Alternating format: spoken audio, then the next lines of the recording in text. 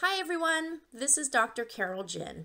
I created this video to explain some of the updates we made in the office that you might notice during your next appointment.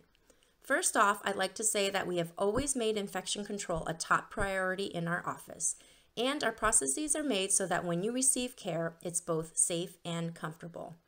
During this video, I am doing an ultrasonic cleaning while I'm using something called a dry shield, which is a bite block that is placed inside the patient's mouth to remove any water or contaminants during treatment.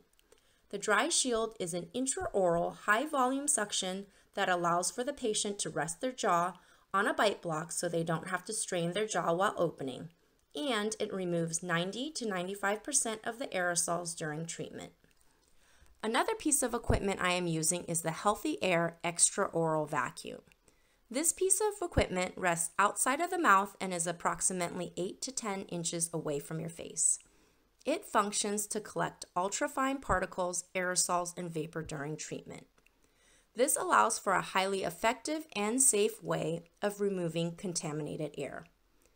In addition to these two pieces of equipment, you will also notice a HEPA air purifier dedicated to each treatment room. The HEPA air purifier is continuously running throughout the day and changes the air in the room every 5 to 10 minutes. It captures up to 99.97% of microscopic allergens, decreasing the bacteria, viruses, dust, and other contaminants in the room and surrounding environment. These are just some of the updates we have implemented at our office to ensure that our patients and our team are safe.